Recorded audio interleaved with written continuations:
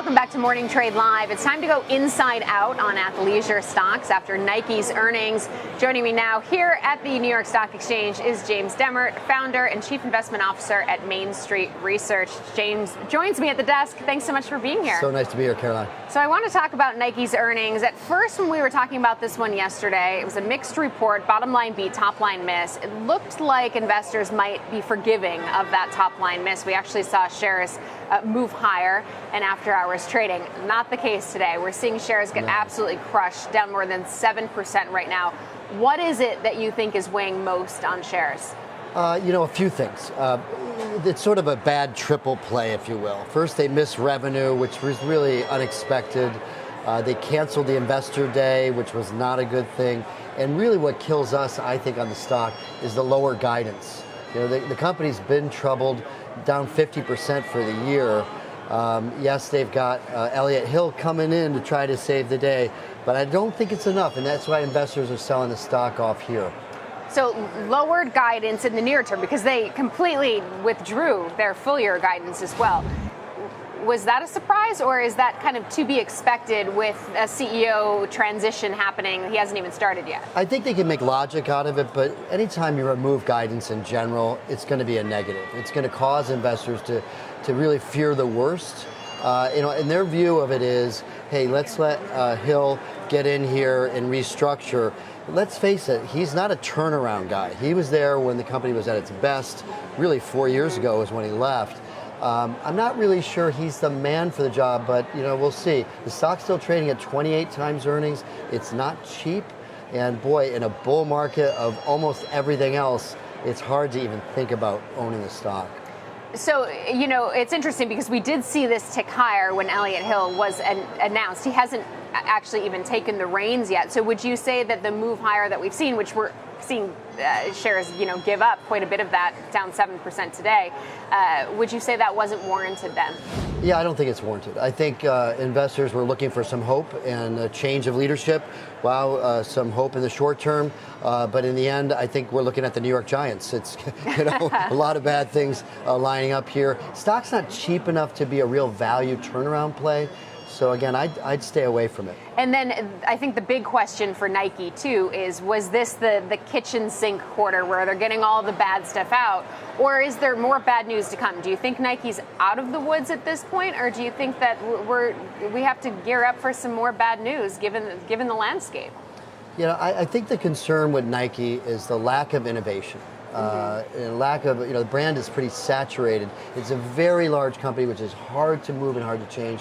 And they've got competitors nipping at their heels, which a whole new generation is much more interested in. So I think the problem is brand awareness, it's lack of innovation. I'm not sure Hill can turn this thing around, but it's going to be interesting to watch. But I'd rather watch from the outside, not as a shareholder. Okay, yeah, they talked about early wins, but they said themselves a turnaround of this scale takes time. So not a buyer of Nike. Even despite the sell-off that we've seen this year, shares down almost 25% year to date.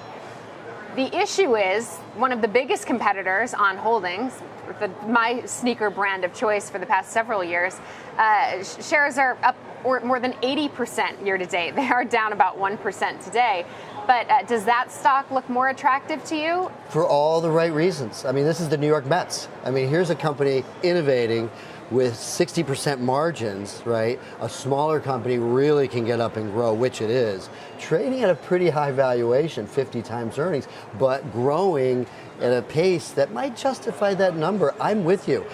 It is a technologically advanced company. It's a lighter shoe. It's got cushioning. It's got all the stuff that, as runners, right, we want to have in our shoes. And it's also got a cool brand that isn't, an Adidas, a Nike. It's newer, and I think it's a very appealing to the newer generations of runners. I can't claim to be a runner, but I have been wearing the shoes for quite some time, long before most people knew what the brand was. So I just have a weird shaped foot, and they fit. So that being said, so you would be a buyer of On at $49 a share. Yeah, we think it's an exceptional company. And of course, it can be choppy in the short run, but longer term, this is a play you want to have in that space. What about Deckers, the maker of Hoka? If you're an On wearer, you're probably not buying Hoka shoes, but Deckers are up, almost 40% year to date. Also lower today, down about 2%.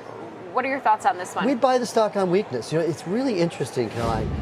UGG and what's the other brand? The Hoka. Are 90% of their market. When you think of Deckers, you think of all those products, but that's 90% of their market. They've created UGG to really be seasonal. Through every season, there's a model that works.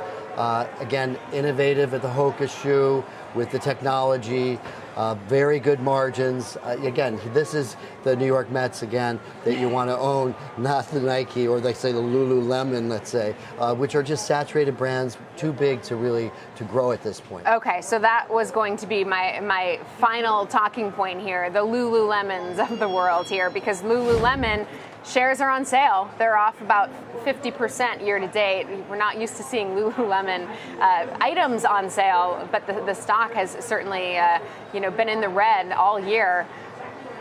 What are your thoughts there? You think it's still oversaturated? You wouldn't buy on the weakness there? Yeah, why not? I think there's some parallels between Nike and Lulu. You've got, these were innovative companies in their early stages. They grew really fast. Now they're lacking innovation. The market's saturated. The newer generations want to go somewhere else. They're not interested in the price point.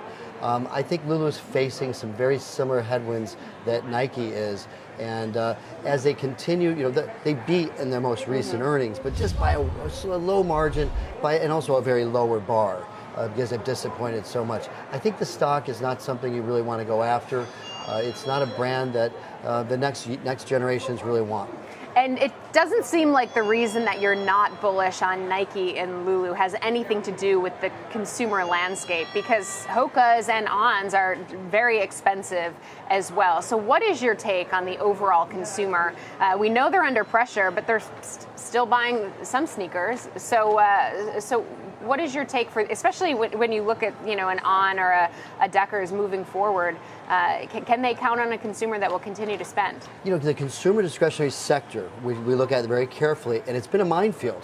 You got Nike in there, Disney, Lulu, all disasters, and then you've got these other companies that are rising up: Mercado Libre, Amazon, the specific companies that we just talked about. So we think consumers have got the wherewithal and will continue to, as we're in a new business cycle, to spend money, but they're going to be very discerning. They want innovation, they want new brands, they want companies that are forefront, not maybe these legacy companies. All right. James Demmert, thank you so much for your insights. It's great to have you here with us. That's James Demmert, founder and chief investment officer at Main Street Research.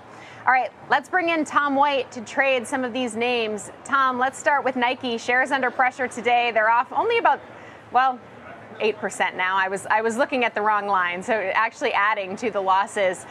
James isn't interested in buying Nike and buying this dip that we've been seeing really all year. What are your thoughts? Walk us through an example trade for Nike. Yeah, with the stock pulling back here today, maybe it does give a lot of people some interest in this name, right? It's one of the biggest global brand names out there. Got the new CEO that's going to come in. Now, they didn't give any guidance for fiscal year 25. That's a negative. And then they also pushed their investor day in November.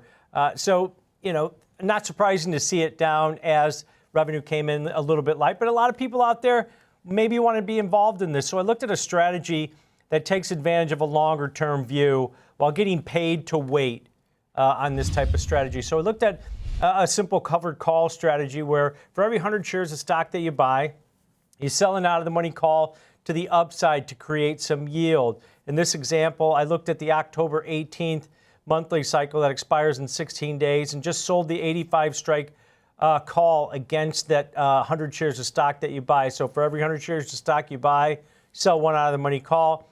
You're paying roughly about an 81.70 debit on it. The debit you pay is going to be your risk. So by doing the covered call strategy as opposed to just buying the shares outright, you get the shares at a discount, right?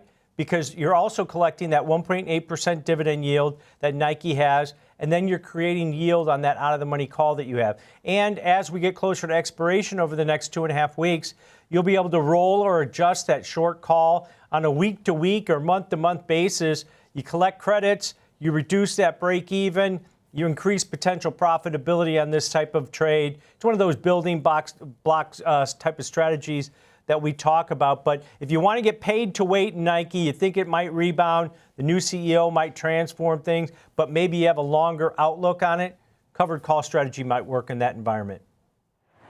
All right, appreciate that trade.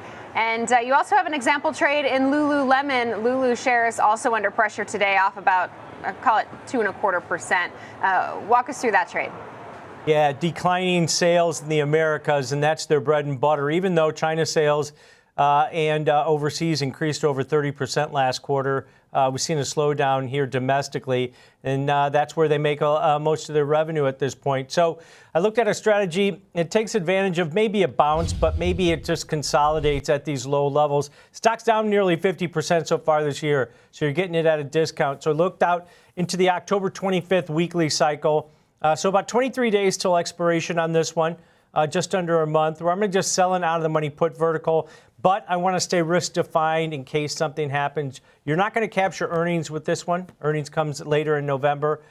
So you're safe there as far as event risk. So selling the 250 strike put in the October 25th weekly cycle, and then buying the 240 put. So a short neutral to bullish $10 wide put vertical, collecting roughly about a $2.50 credit. That's what you can make on it. But it takes your break even down to 247.5 over the next 3.5 weeks. That's about 5.5% below the current share price. So in this type of strategy, you profit in 3 out of 4 scenarios, right? You got that higher probability of success. If the stock goes higher, you keep the credit. If it stays where it is, you keep the credit. And if it remains above that short 250 strike and that break even at 247.50, you're going to be profitable on this one over the next 3.5 weeks, Caroline. All right. Currently trading around 260.60 right now. Tom White, thanks so much.